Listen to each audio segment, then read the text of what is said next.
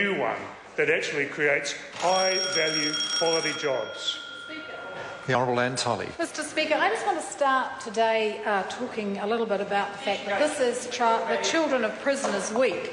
And Pillars, who are a charity who support prisoners' families, have released the results of a 2-year study into children of prisoners that shows that 23,000 New Zealand children have a parent who's in prison. 23,000. And they are 7 times more likely, those children, to end up in prison. Now, the national government has set a target of reducing reoffending by 25% by 2007, and that includes addressing addiction, increasing education and skills training. The most important thing for those children, though, is facilitating the employment of that parent and back into their communities. That's what's going to make the biggest difference for those 23,000 children. And work is happening around New Zealand, but I want to particularly emphasise huge work is being done around skills and employment in Christchurch so that the prisoners can help with the rebuilding of Christchurch. And I note in that Herald article today that the Herald had actually gone out and had a look at the Mount Eden Corrections Facility to look at their groundbreaking family visiting rooms. We know, brightly coloured play areas, kiddie packs that parents can buy of food.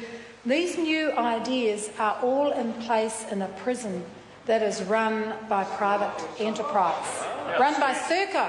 And the opposition parties are against Serco, and they are against having new and innovative ideas brought into our prison service throughout New Zealand. Mr Speaker, but we want to talk about jobs here today. And on that same note, I want to make the point that the new prison that's to be built at Wiri, the first sod was turned last week. We've got a consortium called Secure Future, which is a public-private partnership. We're going to build, maintain and run that prison Wiri in South Auckland and save New Zealand taxpayers $170 million. That contract with Secure Future will save New Zealand taxpayers $170 million. Do you think the opposition support it? No, the opposition are against it.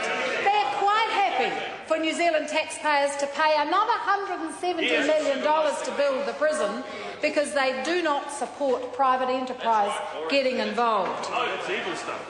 This project in Wiri will create 1,000 construction jobs over the next 2 years. 1,000 construction jobs. Do you think that the opposition parties are supporting that? No, of course they're not. Of course they're not. Labor's opposing it, Greens opposing it, and in fact the Green member who just resumed his seat has railed against building a prison in Wiri and having 1,000 construction jobs in South Auckland. At the height of this project, this company, Fletcher's, will be spending $25 million a month. $25 million a month. Do you think the opposition is supporting that? Oh, of course they're not. They are against this too. When it's constructed, the new Wiri prison will have almost 300 permanent jobs. 300 permanent jobs. So do you think the opposition are supporting that? No, of course. Anything that we put up, this government puts up to create jobs, the opposition are against. I heard when I was up there last week that a local contractor is providing catering on site for that 1,000 workers. They're talking between 30 and 50 jobs from the local community providing the on-site catering. So do you think the opposition parties are in favour of this?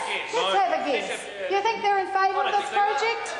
No, they're against this project from beginning to end. Mr Speaker, this national government is focused first of all on making sure that the prisoners get good education, get rid of their addiction, get back into our communities and working, first of all. And secondly, we are about creating a brighter future. That's right. A brighter future. Do you think the opposition parties are supporting that? Absolutely not, Mr. Grant Speaker. Robertson. We have it, the government's new economic